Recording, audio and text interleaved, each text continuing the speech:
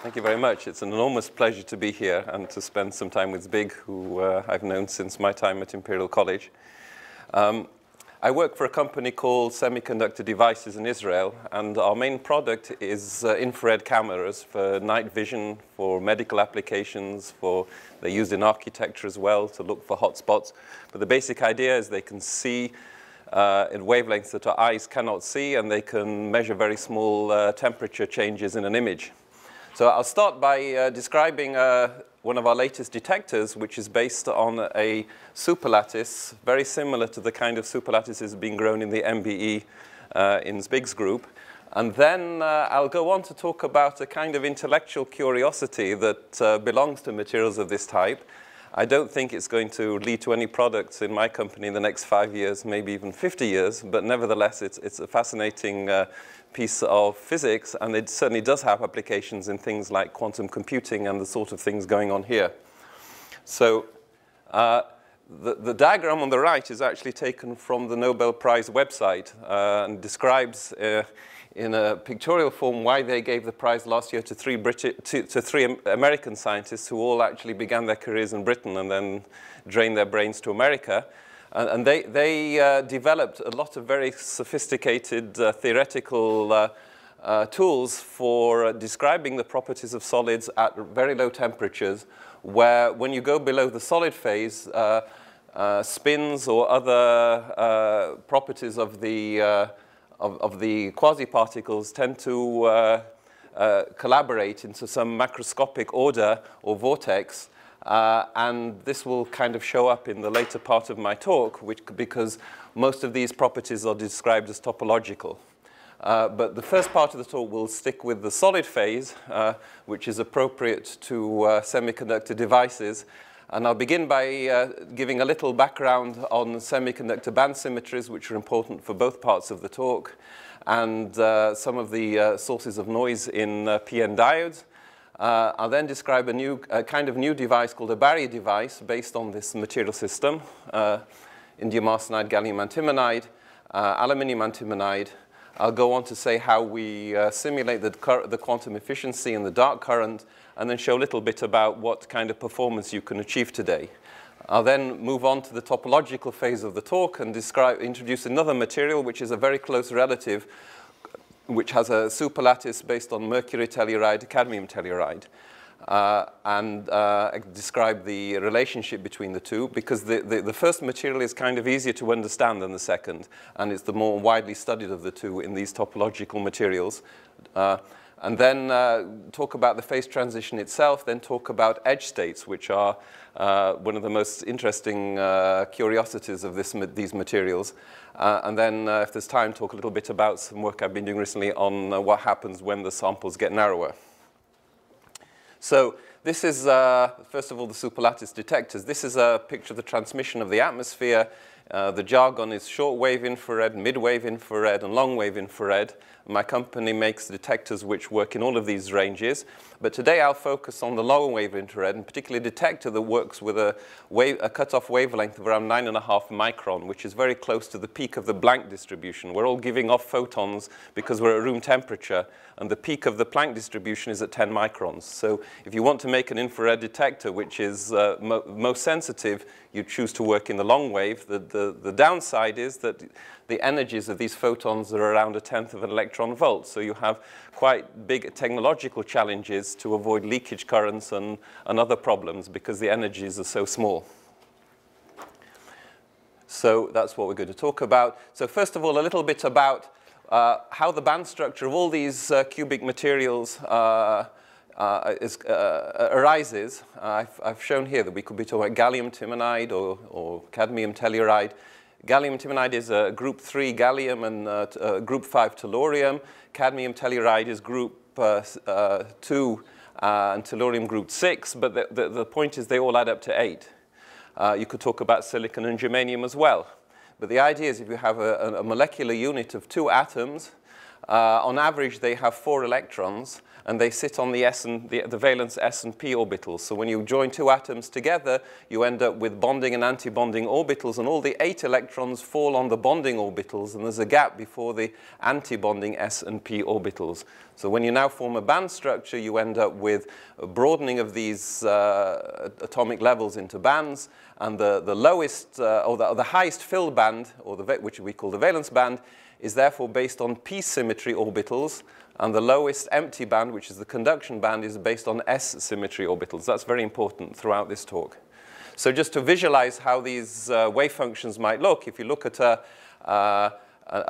this arrow's jumped a bit, but if we were looking at a state somewhere around here, somewhere into the valence band, a pz state would look something like this. You'd have a pz orbital, but because of that's the periodic part of the wave function, and then there's a wave part that makes up the whole Bloch function.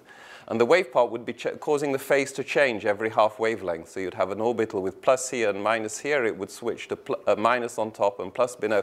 And that's what the pz wave function would look like. And you can imagine what the px and the py would look like. Similarly, here's an s symmetry wave function where we have spherical orbitals which change phase along the wave direction. So we're talking about S and P symmetry bands. So the next thing is we take a semiconductor with a band gap, and we join an N-type semiconductor to a P-type semiconductor. We apply a bias. We get a depletion layer here with L depletion. We have a flat band region called LP in this case. Even though it's N-type, we call it LP because the minority carriers are holes, and it's the holes which will have to diffuse to this junction to be collected. So because it's at above absolute zero, heat will create an electron and hole pairs at a certain rate, and these holes will then diffuse to the depletion region where they're collected. And that's called a diffusion process. And because this layer has to be quite wide in order to absorb all the light, let's say coming from the right, this diffusion process, you would think, would give quite a large contribution to the noise. It would be a current that's there even when no light is arriving. But there's another process called a generation recombination process that occurs through Shockley-Reed Hall traps. And if you read the textbooks, they all describe how the traps in the middle of the gap are the ones that do most of the work, or the ones that give you the most problems, because then an electron can jump from the valence band to a trap with half the band gap energy, and another half band gap will take it to the conduction band. So it's the smallest energy where you can make 2 of these jumps. Moreover, because once you've made an electron that sits on this trap, the hole is immediately driven out by the field, so it can't go back.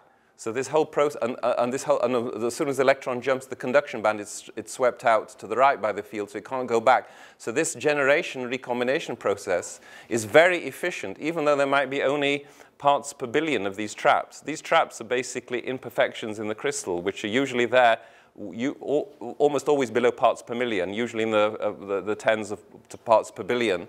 But because of this this mechanism, it acts like a pump. The field drives it in one direction, and in all the 3,5 materials, this is the most dominant process to the dark current, and this is called the generation recombination current.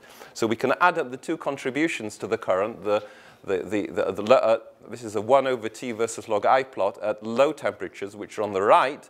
We have a smaller slope corresponding to half the energy, which is the exponential activation energy. And then at some point, the diffusion current takes over because it has a steeper slope with a full band gap energy, and we add them up to give us the whole current.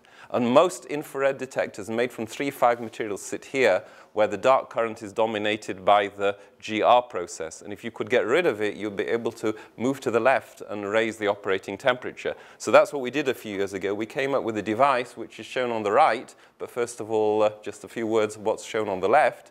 I'm going to give an example here based on these superlattices. Indium arsenide, gallium antimonide for the photon absorbing layer, indium arsenide, aluminium antimonide for a barrier layer, and then again indium arsenide, gallium antimonide for a contact layer. We call this device a PBP device, P because the photon absorbing layer is P-type, B because there's a barrier, and then P again for the contact. So what this shows is the profile of the P symmetry valence band. In the absorber layer, you can see a mini band here, a bit like the Kronig. You could think of it as a Kronig penny-like mini band. There's another one here near the valence band of the barrier layer. There's a wider one in the conduction band profile for the photon absorbing layer, and another narrower one in the conduction profile of the barrier layer. And we designed these materials by choosing the layer widths so that the edges of these S-like conduction bands and P-like valence bands give us this profile. It's a straight line in the conduction band, and it's a barrier in the valence band. And if you forget now about the bulk band profiles and you just think about these black lines, when we then dope the structure P-type in all the layers, and you put a bias on it, you get a profile for the band edges that looks rather like this. Now, how does that help you? Well, in the photon absorbing layer, there's no electric field, so you get this diffusion process where the generation recombination centers don't drive the dark current like they do in a depletion layer. So the current in the photon absorbing layer is activated by the full bandgap. But the barrier here is fully depleted. You can see there's an electric field in it. It's a kind of strange hump here. But if you solve Poisson's equation for a background charge of negatively charged ionized acceptors, you'd see it would give a band which would curve in this direction. And you bias it so that when a minority electron is created, it can get over this hump and get to the contact layer. But you don't want to have depletion here. The moment you have depletion here, you'll start this generation recombination process, which will give you a much higher dark current.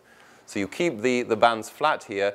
There is generation recombination in this depleted barrier layer, but half the band gap here is enormous. So its activation energy is still bigger than the activation energy of the current in the absorbing layer. So it's essentially negligible. And so you've actually driven away all the GR current, and you only get this diffusion current. And so it drives the dark current of the device down by 1 or 2 orders of magnitude. I'll show you some measurements in a moment. So we've patented a whole zoo of these detectors made from different materials since 2003, when we had the original idea, up to some of our latest ones in 2015. So how does this, let's go backwards a bit. How does this work when you shine light on it? It's a kind of curious animal because it's totally unipolar. It's not like a p-n junction. You learn that devices have to have n doping and p doping. This only has p doping. Nevertheless, you can bias it, and the battery actually forms a part of the battery actually forms a part of the device. The battery maintains the chemical potential on the 2 contacts. So when light comes along, it creates an electron hole pair, and the electron can get across to the contact, just like in a normal p-n diode. But you're left with a hole which is an extra charge from what you had originally. But the battery says, no, I'm maintaining the chemical potential. So first of all, and also there's an electron which arrived in the contact. So the battery basically balances the chemical potential in the contact layer.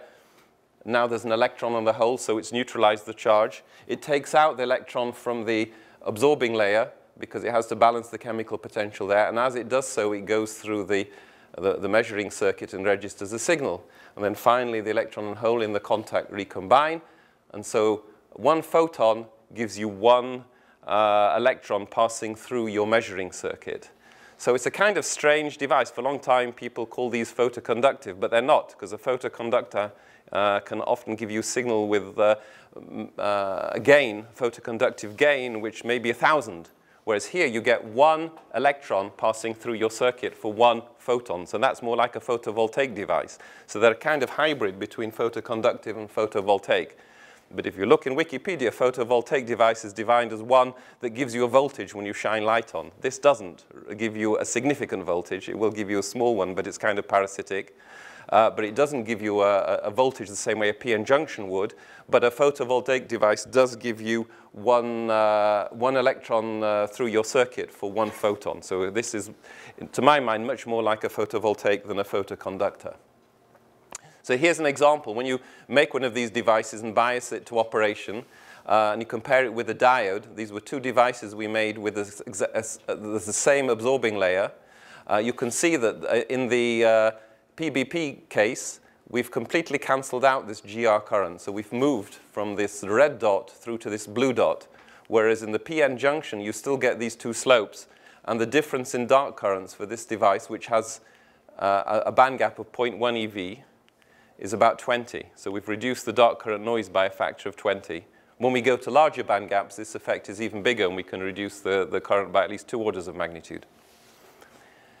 So a little bit about how we fabricate a detector. Here's our Gen 200 MBE machine, which can grow up to 7 3-inch wafers. We've recently purchased a second, so we have 2 Gen 200s and also a single Gen 3 for research purposes.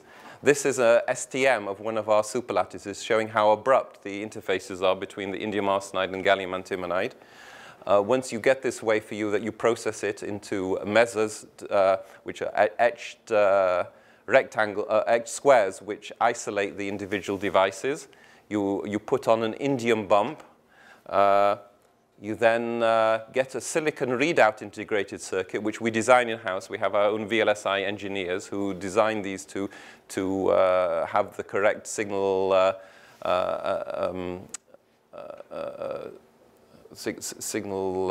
processing for the size of signal that comes from the device. And we fuse the indium bumps on the readout circuit with indium bumps on our epitaxial device. We inject the space with a hybridization material. We then polish off the substrate to leave a thickness of just a few microns. And then the light will come from the back. It will be absorbed. It will create a signal which will flow through to this readout circuit. So it gives you essentially 100% fill factor. We then we then dice these devices, put them on a alumina carrier. We put an anti-reflection coating here, which looks green in this case in visible light, but it's designed for the infrared wavelength, and it goes inside one of these coolers. This is a Stirling cycle cooler with a cold finger that goes inside this small dewar. The cooler is made out by another Israeli company called Recor. The dewar is made in-house. The electronics around the outside take the signal that comes from this readout circuit and convert it into a video signal and then send it to the screen. And this is the cold shield. Everything, the detector sits on this plane. I'm sorry, this is the field stop. The detector sits inside a cold shield inside this field stop. There's a window on the top. The whole thing is under a huge vacuum that has to stay good for many years. So in order to make one of these detectors, we've got to have quite a good ability to model the band structure. I showed you at the beginning how complicated it is with all these bands and how you've got to line everything up. So for a kind of a hobby, which turned into a business, started in the late part of the 2000s, I was interested in, I actually got interested in a paper by 2 Russians, Takhtamirov and Volkov. I believe Takhtamirov was actually here at the Perimeter Institute for a while. But they came with a very nice, simple enough treatment I could understand about how to include the interfaces in a K.P model of narrow bandgap semiconductors, where it actually has a very significant effect on the result. So I came up with a implementation of their theory for these cubic semiconductors. And then I had a master's student who worked with me for 2 years who actually wrote the computer algorithms for this. And we managed to get extremely good fits between the measured data on our superlattices, which are grown in-house in green, and the model, which is shown as the blue dashed lines. And you can see it's working all the way from superlattices with 10 micron cutoff all the way through to 4.6. So, and we just have, again, one of the nice things about this method is we've cut it down to 7 parameters, which we fit once. And then the only thing we put in is the layer thicknesses. And 3 of those parameters belong to the interface. So once we've got this absorption spectrum, I've put in here inhomogeneous broadening, which actually comes from the interface roughness. I don't have time to go into it, but we can measure it from splittings in the photoluminescence lines. Once we have an absorption spectrum, there's something called the transfer matrix theory, which you'll find in many textbooks, or the optical transfer matrix theory, where you build a 2x2 matrix for each layer, which depends on the layer thickness and the complex refractive index. Well, all of these layers for the device have real refractive indices except the absorber layer, and that's very easy once you have the absorption spectrum to write down the complex refractive index. You multiply all of these matrices together to get the grand matrix, and from the grand matrix you can work out all the optical properties like the reflection or in this case the amount of light that's absorbed. So this is finally a curve that we calculate. Remember, we just started with the layer thicknesses, and we calculate all the way through to what the spectral response will be of the detector, or what percentage of photons will actually give a signal. So in this case, the peak is 60% quantum efficiency. We get 60. If we have 10 electrons coming in, we'll get 6 electrons in our. 10 photons coming in, we'll have 6 electrons coming out in our signal. And this is the measured response. I'm sorry, it's a bit noisy because we didn't evacuate the optical path well enough to remove some of the rotation lines in the atmosphere, but you see the agreement is very good. Now, what about the dark current? Well, the dark current, once we've done the calculation of the absorption spectrum, which is the hardest part, we then have the density of states for each band. And so we just put the density of states into the standard expressions for the electron and hole concentration, and out pops the intrinsic carrier concentration. So here's a plot of the intrinsic carrier concentration for a superlattice with a cutoff wavelength of 10.4 micron. That's a bandgap of about 110 millivolts. This is the intrinsic concentration as a function of temperature. This is the formula for the diffusion current. It depends on the intrinsic concentration squared, the thickness of the active layer, the amount of majority doping, how much we dope it, and the minority carrier lifetime. So this we know, the active layer thickness we know, Ni I've just calculated here. I need to know the doping. We can measure it by measuring the capacitance as a function of voltage on the device. As we expand the depletion region through the device, we can actually work out how many dopants are there, and this is a plot of the doping concentration as a function of thickness as we go away from the barrier. I'm not allowed to actually put a scale on here to tell you what we dope, but it's understood. And then we calculate the dark current, and that's shown by this black line, and I compare it with measurements. And you see we get a very good fit. The only adjustable parameter is the lifetime, which turns out to be 7 nanoseconds. And that sounds horribly short, but it's long enough to give you a good detector. But I give a challenge to Big's group and anybody involved in this field to find ways, if possible, to reduce or to increase this lifetime by varying the growth conditions. I believe that it is somehow related to how you grow these superlattices and how many GR centers end up, particularly in the gallium antimonide layer. But if we compare that, although this sounds horribly short, this is taken at the moment as the current state of the art. It's called Rule 07. It came out in 2007. And you can see that we're only about a factor of 3 above it. So these superlattices are getting very, very close to state of the art. So just to show you, these are measurements, direct measurements of the lifetime in similar superlattices with a 10 micron cutoff from the US Night Vision Directorate. And they actually came up with very similar numbers, around the 10 nanosecond range. So it could well be that there's a small geometrical factor in the k.p calculation. I wouldn't like to say that 7 nanoseconds is the most definitive number, but the ballpark is very good agreement with what's been measured. So just an example of performance here. Here are 5 different detectors. This is the dark current histogram of all the pixels in one of these focal plane arrays. Now we have 1/3 of a megapixel of 15 micron pitch pixels. So each, I showed you we had to etch measures to define the pixels in our array. So each pixel is 15 micron across. We have a third of a million of them. And this is a histogram of the dark current through all of those pixels. And you can see it's very, very sharp, sometimes with a full width at heart maximum of 5%. Very symmetrical, no leakage tail to the side. And the key to this, which I can't tell you too much about, is the passivation. We've actually, it sounds all quite straightforward up to now, but once you etch these devices in exposed surfaces, often they fail because of leakage through the surface. And for 2 years, we were totally stuck until we found a solution to the surface treatment, and then it suddenly all started to work. So the next graph is called the NETD. This is a noise equivalent temperature difference. If we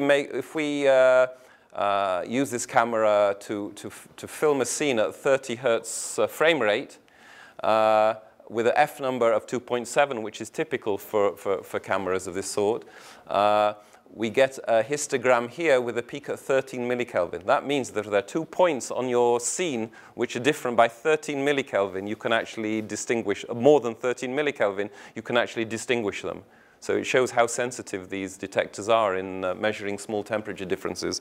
And this is just an example of a scene 5 kilometers away with the detector running at 77K with F number of 2.7. So that concludes the first part of the talk. And now from the sublime to the ridiculous, I'm going to go on to something which is rather different. And that's to look at some of these vortex-like properties that actually belong to the same materials. These materials have been studied for something like 20 years now. And until for the first 10 years at least, nobody really knew about these effects, but they were there all the time. If you cool them low enough and you design the layer thicknesses correctly, you actually start to see some rather strange vortex-like behavior. So this diagram will show up a bit later. So let's start on the right. This is what I showed at the beginning, the band profile of the absorbing layer of our superlattice of indium arsenide and gallium antimonide. I had to change the colors a bit, not to confuse you with other states that will come up, which I already used those colors for. But the conduction band is now orange, the valence band is green, and I have my Koenig-Penny-like mini band for the electrons, for the S-like electrons, and for the P-like holes. And the key here is that because of the bulk valence band profile intersecting the conduction band profile by about 150 millivolts, when I make these layers wider, at some point the ordering of the bands will switch, and the conduction band will become P-like, and the valence band will become S-like. And the same thing happens in this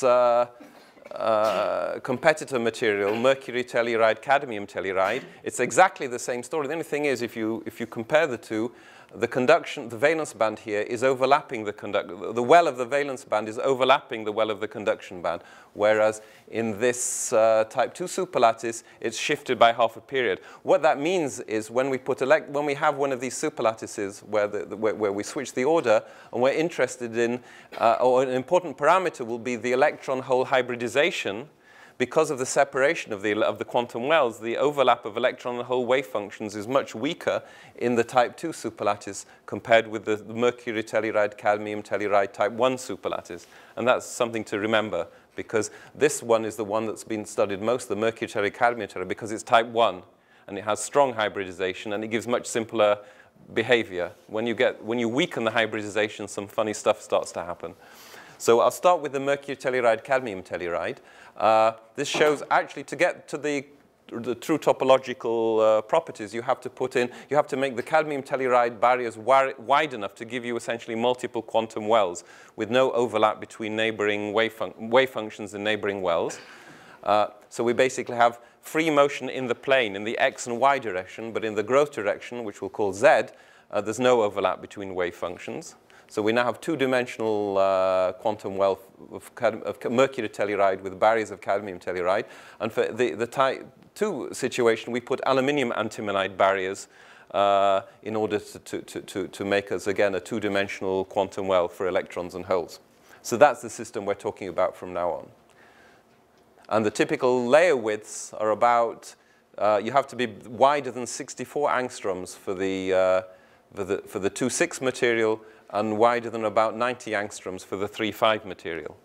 So the thing started to happen around 2006 when Bernavig, Hughes, and Zhang published this science paper, which was quite a seminal work, where they showed if you took one of these mercury telluride, cadmium telluride quantum wells and you made it about 62 angstroms wide, the band structure would essentially look like these two cones, rather like you see in graphene. And when you make it wider, that you get this inversion. What was an electron-like band would become the valence part of the band structure, and what was a hole-like band, when we were narrow, becomes the conduction part of the band structure. And because it's two-dimensional, you get this band gaps in the two cases and a point at the phase transition. So we'll talk about what happens in this inverted case, which is the topological insulator phase. But first, let's talk about the phase transition, because this is a little simplified. They made a 4x4 K.P model, which showed that you've got this graphene-like band structure. But when you go to an 8x8 K.P model and you put in the effect of the interfaces, which is a calculation I performed using our model, you can see that actually this graphene band structure is split. And the splitting in this model is entirely due to the interfaces, the fact that the bonds of the interfaces are not inversion symmetric. Along one interface, the chains of atoms go along 110, and on the other interface, they go along bar 110. And that causes a splitting, which is shown here. Actually, this is drawn by a Russian group who came out with a similar result just shortly afterwards. But you can see, in order to satisfy the Kramer's degeneracy, which says that when you reverse time, there's always another state at the time when you reverse time. When you reverse time, you reverse the wave vector, which, let's say we're over here, will come over here, but you also reverse the spin. So the spin has to follow tangentially around the Fermi circle. And so you get this kind of vortex-like structure that we saw at the beginning in the Nobel Prize diagram. This model doesn't include another type of asymmetry called bulk inversion asymmetry, but when you include that, that also gives you a soul splitting, and the two actually act together. But the result looks like this. So we've got this inverted. When we go, so we have a layer thickness here of 64 angstroms of mercury telluride. When we go to about 75, we get a situation where the band gap opens to about 20 millivolts. And now the S symmetry band is the valence band, and the P symmetry band is the conduction band. And lo and behold, what happens is that you have an insulator because there's a band gap, but the edges now conduct. And the topological insulator part is that you get these edge states whose direction of motion is locked to their spin. So the blue shows a state which is going in the negative x direction, which is spin up. There's no spin down equivalent. The spin down is going in the other direction. And so you get these two helical edge states. The spin up travels clockwise and the spin down travels anti-clockwise, and the bulk is an insulator. And that's a topological insulator. So where do these come from? So I'm going to try and give, I hope I'll succeed, the simplest explanation of what's going on topologically. So to do that, the easiest thing to do is just to review quickly the the Hamiltonian for an electron and a positron, which is a 4x4 matrix with diagonal elements which are mc squared. Actually, we can first of all separate it up into 2x2s. For spin up, for electron positron with spin up in the top 2x2 block, electron and positron spin down for the bottom 2x2 block. So the diagonals are the mass terms and the off-diagonals are the momentum terms. And when you find the eigenvalues of one of these 2x2 matrices, you find it's just the Einstein result. E is p squared, or this should be E squared, is p squared c squared plus m squared c to the 4. And when m goes to 0, you get a photon. The energy just goes as plus or minus pc, and that's basically the equation that describes a photon. Well, when you do the K.P model in its simplest form, you get exactly the same kind of equation. You get a 2x2 block for an electron and a hole spin up, and a 2x2 block for an electron and a hole spin down. That's the Hamiltonian you'll find in this paper by Bernavig that came out in 2006 in Science. So again, this should be E squared, P squared, E squared. It's the same equation, but it should be E squared. But we can make but basically we'd get the same answer here if we make the transformations where P is equal to H cross K, C is equal to A over H, and MC squared is M. So the K.P Hamiltonian is the same. We just transfer the constants to new constants. So let's work now with the K.P Hamiltonian. And we have now a material shown in gray which obeys this K.P Hamiltonian, and we'll make M negative. And because that's the topological insulator, case, remember that if we go back one step, the top left-hand corner is for electrons, and the next along the diagonal is for holes. So when S is above P, M is positive, but when S is below P, M is negative. So the topological insulator phase has a negative M with S below P, and as we pass to the outside, we get to a kind of, you could say, a Dirac Hamiltonian where the mass is essentially infinite, where the M is positive and very, very large. And at some point, the electron has had, the M value has to pass through 0. And when it passes through 0, you get this very, very simple solution, which is just E is plus or minus PC, or plus or minus AK in this notation.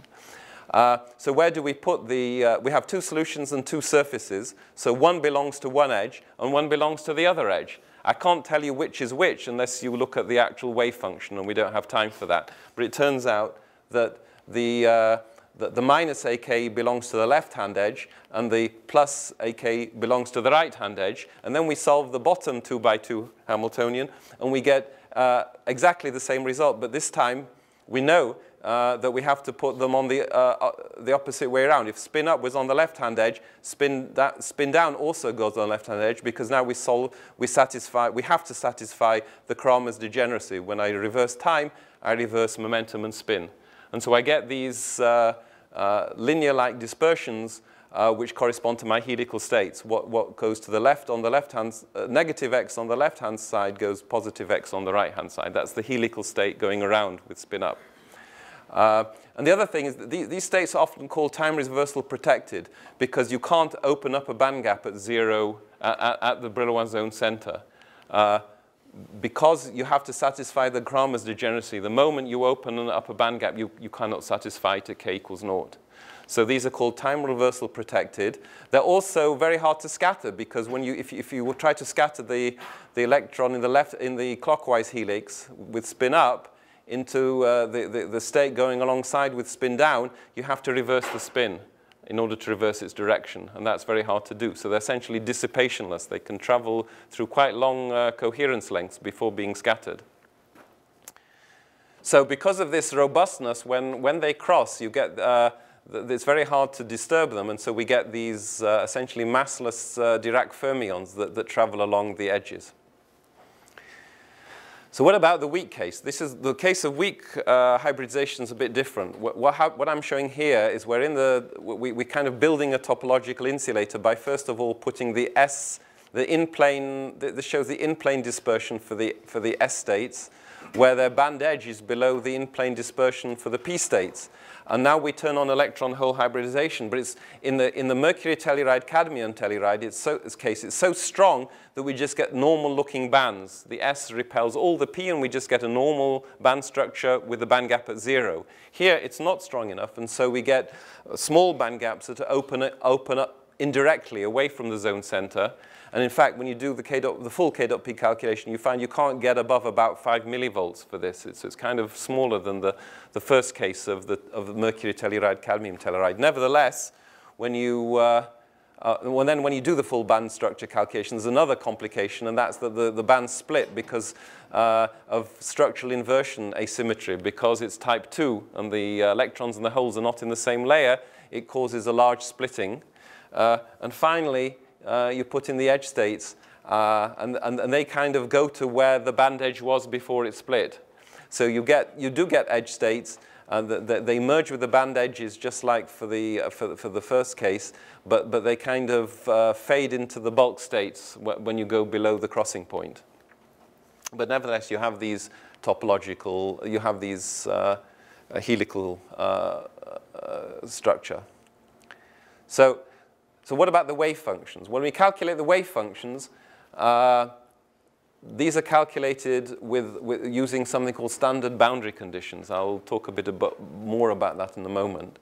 But you get basically a wave function using standard boundary conditions of the edge, which for the 2,6 material decays just simply exponentially away from the edge over a distance of about 1,000 angstroms. For the other material with weak hybridization, it actually decays more strongly, and it has oscillations. And that's a first difference between these two, the strongly and weakly hybridized states. But nevertheless, they kind of have something in common with other kinds of edge states that you can find in physics. Here are two examples. One is surface plasmons, and another is surface phonons. In all cases, you get a maximum amplitude at the edge, which decays away into the material. So in this case, you can think of it as looking rather similar, but when you move it to the left, you're going out of the sample and into the vacuum. So essentially it decays, but it decays with an infinite decay constant. So it decays to 0 over 0 distance. So it's like the exponential decay constant goes to infinity. So I believe this is the more correct description.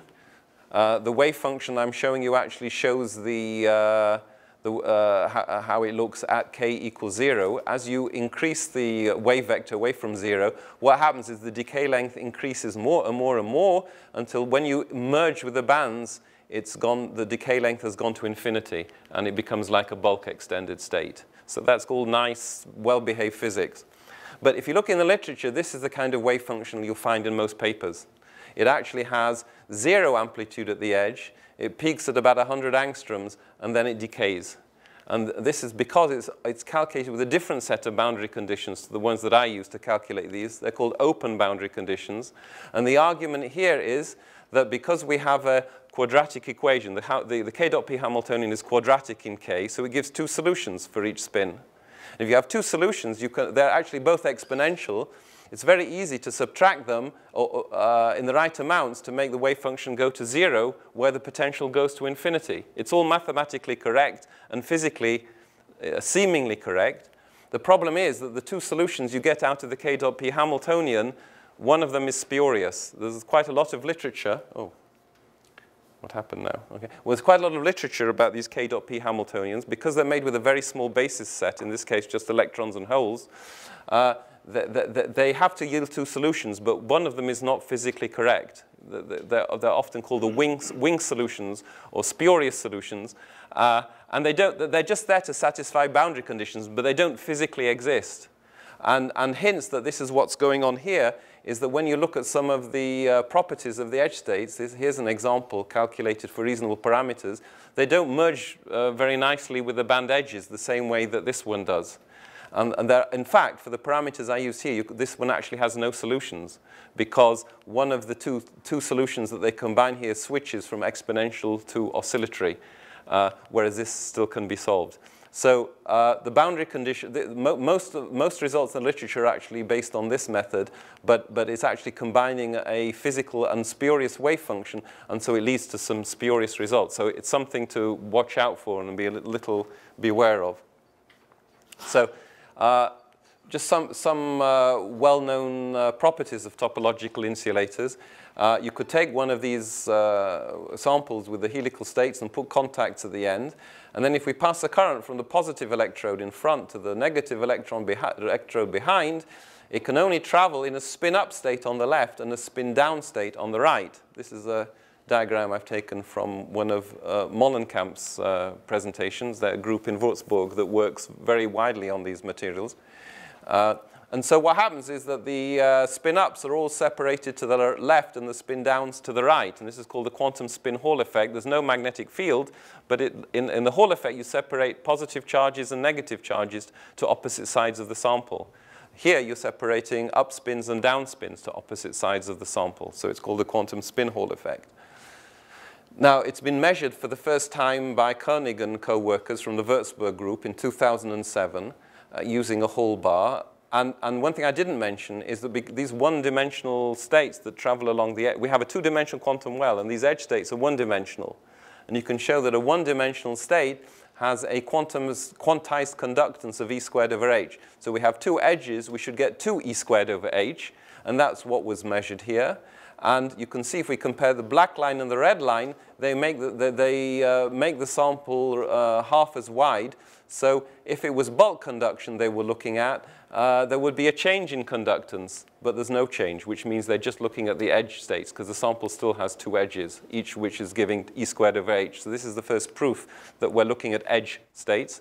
And it also shows that the coherence lengths must be at least 1 micron, because the length of the sample is 1 micron.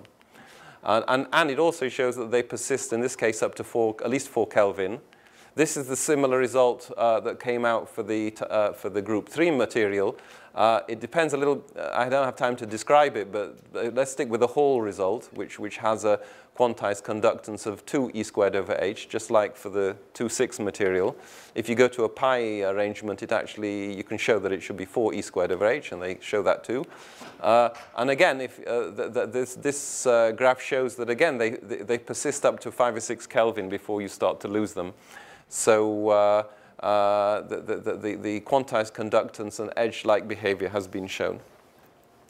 So finally, what happens when I've now taken the edge states I showed for a semi-infinite sample with spin up and spin down, and I'm just showing the blue spin up, which is a state going to the left on one edge. If I now put in the other edge, it would be traveling the other direction, so it would be the other opposite slope, and that's shown by these dashed lines. And if we now make the sample narrower, where they cross, they can actually interact and form a bandgap. And so what happens is if you start with a low energy, the state belongs to this negative going slope, the state that travels, edge state that travels in the negative x direction, which is the left-hand side.